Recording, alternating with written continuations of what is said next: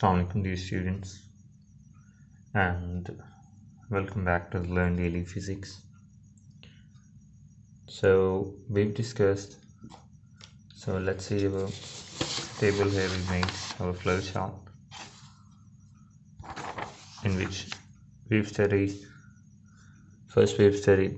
statistical mechanics, then classical statistical mechanics. We have a small review of Boltzmann statistics. We will discuss this in detail in our further lectures. So the remaining part was quantum statistical mechanics, which we are going to study today. In this we will study Bose-Einstein statistics and what will be the bosons, and Fermi Dirac statistics, and then we will talk about the fermions. What are they? So let's go to the quantum statistical mechanics. So in quantum statistical mechanics, we say that the particles are identical, just like in a classical statistical mechanics. The particles are identical, but in this case they are indistinguishable. We cannot distinguish them. In classical statistical mechanics, we can distinguish particles, but in quantum statistical mechanics we cannot distinguish a particle. For example, in a system we have two particles, so after some time t we cannot say that this particle was A and this particle was B. We cannot distinguish them. They are indistinguishable, they are similar, they are identical. We cannot say that this one was this and this one was this. So volume of the unit cell, the next postulate here is that the volume of the unit cell cannot be smaller than h cube. What does this mean? It means that when the volume of any unit cell, or when the volume of a state becomes smaller than the h cube. H is the Planck's constant here, and we know that the Planck's constant has a constant value. So when the volume of the unit cell goes to the value of less than h cube, then our quantum statistical mechanics or our quantum mechanics fails to describe it.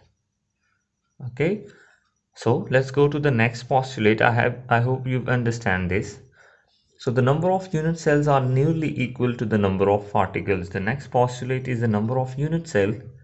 In classical mechanics, we've said that the number of particles are much greater than the number of unit cells, that the number of unit cells are less than number of particles. But in this case, in the quantum statistics, we say that the number of unit cells and the number of particles are nearly equal.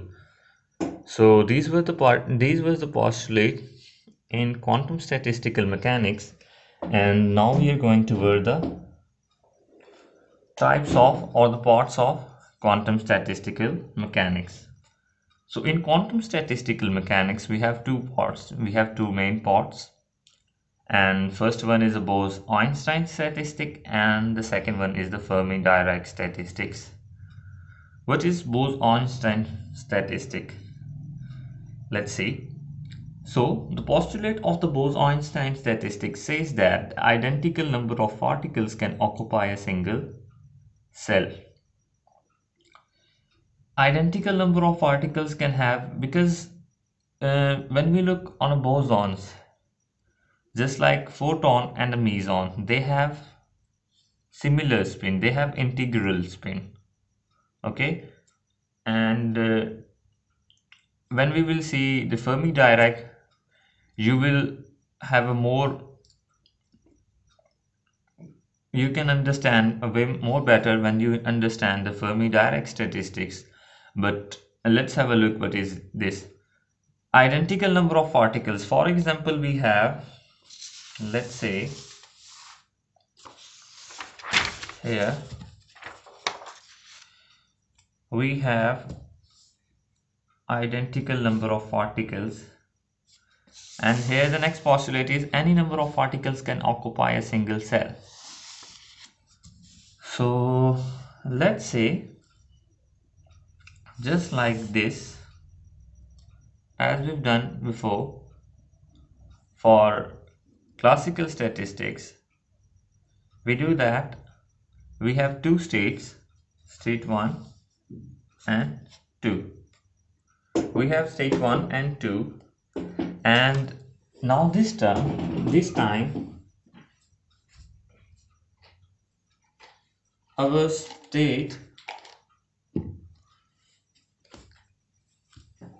our particle are identical but indistinguishable. Here in the classical, this was the stage I showed you in previous lecture of the classical statistical mechanics, and here it was particles were A and B because they were distinguishable. But in this case, now particles will be B, A, and as they are indistinguishable, the other one will also be A. Okay, so this time identical number of particles can occupy a single cell. So this first postulate says that A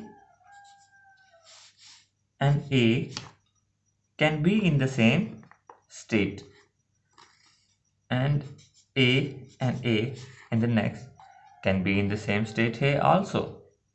Okay, and then A could be here and A could be here. Here we have total 4 states. In the classical statistical mechanics, we have total 4 states: 1, 2, 3 and 4. This one, this one, this one and this one. But in the case of classical statistical mechanics, in the case of quantum statistical mechanics, we have 1, 2 and 3 states. So we can say that in the quantum statistical mechanics, in the Bose-Einstein statistical mechanics, we have total 3 states. For a single particle, we have total 3 states, in which 3 by 2 are bunched in a same state. AA and AA, they are the 2 out of 3. So 3 by 2 are bunched in same state. So you understand that identical number of particles that AA can be together, any number of particles can occupy a single cell, that AA and AA could be here, AA could be here, A could be here, A could be here. Any number of particles can occupy a single cell. When we will discuss the Fermi Dirac, you will understand that why in the Fermi Dirac these postulates don't apply there, why they don't, and when we will understand that, you will get a more clear picture of this. So the particle with the integer spins, bosons have integral spin. Why bosons have integral spin? Because their spin is of positive, negative 1, 0. Their spin is positive, negative 1, 0, positive, negative 2. Integers, they have integers. So they can fit, they don't have that like in the fermions. In fermions, we have a positive half spin and the positive negative half spin. One is the positive half and the other one is negative half. So they have half integral spin. When they have the half integral spin, and the Pauli exclusion principle applies there, and we cannot place a positive half with the positive half. But in this case, these are the integers, so we can place as much as particles in a single cell. So let's have a look on the Fermi Dirac postulates of the Fermi Dirac statistics. In the Fermi Dirac statistics, particles are identical and indistinguishable. Just like, because this is also a form of quantum statistics, and in the quantum statistic particles are indistinguishable. Identical particles cannot occupy a single cell. And this is the difference between boson-Einstein statistics and the Fermi Dirac statistics, that in the boson any number of particles can occupy a single cell, but in Dirac statistics or the Fermi Dirac statistics, you say identical particles cannot occupy a single cell. So fermions have always, if here we can say that the fermions have always half integer spin, half integer spin, half integral spin of they have half integral spin. So Pauli's exclusion principle is applicable. For example, electron, this is the example. So as you look in the case of electron, Pauli exclusion principle, when you apply the Pauli exclusion principle, that you say that the spin quantum number cannot, the atom cannot have the same spin quantum number in one orbital. For example, that one orbit is having positive half spin, then the other one will have negative half. You cannot say that this one have positive half and again it will be a positive half. A Pauli exclusion principle says that their spin quantum number should be different. None of the quantum numbers can be same. Two atoms don't have same quantum number. They will differ in the quantum number. So when we talk about the fermions, protons, protons and the neutrons are the fermions. Let's have a look on the fermion, that when we talk about a proton, what is a proton? Proton is a nuclear particle. We know that it is present in the nucleus, and what it is composed of. So this is the main thing you have to understand, that the proton is made up of quarks.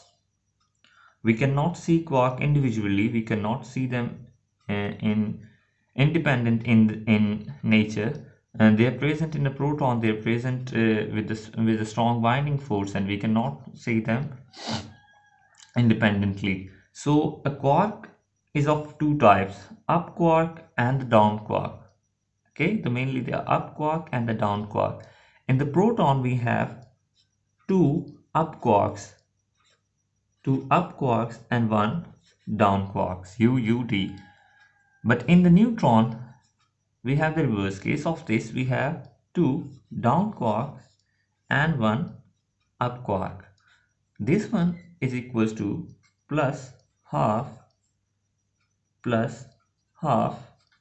Up quarks mean they have the positive half and half spin, and the down quark means they have the negative half spin. So because of this positive half, you can say that overall spin of this will be the positive half. And then the neutron here have down, down and down. This will be have negative half plus positive half, and the overall charge will be the negative. Overall charge, I am saying overall spin will be the half, negative half. So you can see here that this is positive half, this is negative half. Proton and the neutron overall their spin will be conserved. So I think you've understand what a fermion is. Just like electron have a positive half spin also and the negative half spin, but in the proton we have a positive half spin, and in the neutron we have a negative half spin, because they are composing of quarks, and two up quarks here and two down quarks here, and overall spin, you can see, you can understand what fermion is. Now you can understand, you have a picture in your mind about fermions. So this was the topic about the postulates of Fermi Dirac statistics. So in our next lecture, we will discuss about the Boltzmann factor, what is Boltzmann factor, what is the Boltzmann Maxwell-Boltzmann distribution function, what is partition function, and how we calculate enthalpy, entropy. We've discussed this in our previous lectures of thermodynamics. But entropy, enthalpy is now now with our Boltzmann factor, Boltzmann distribution factor. We are going to discuss about the partition factor now. Then from our partition function, we will discuss that what is how we are going to extract entropy, enthalpy, pressure, temperature, and all of these state functions from that partition function.